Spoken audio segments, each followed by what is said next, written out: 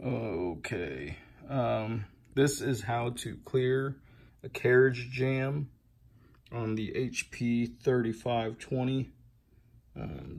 I looked all over the internet and couldn't find anything, figured it out, so I thought I'd share.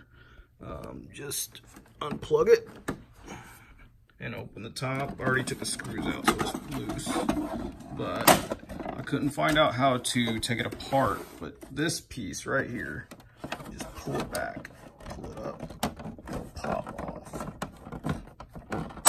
like that. It'll pop off, and then that will allow the tray to go back. Careful, this top will fall out. Ugh. But that'll allow that to go out. Then you use a T10 screwdriver to take out the 7 screws. 1, 2, 3, 4, 5, 6, and 7. And that will let this come out.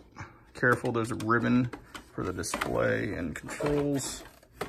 So you just lay it like that and the ribbon will lay. But this is the problem here. This thing will not move. And no matter what, there's no paper or anything, but that's the problem right there. That comes loose, this latch, and it won't allow it to slide. But just move it off to the side. Let that slide now. Works fine. But you can see this has a top notch and then the bottom tab. So you just put it in, push the top, and then the bottom tab will go in, then push it down, and then the top tab will go in. And that's it. And now it's latched and works good. So now this will just slide back over.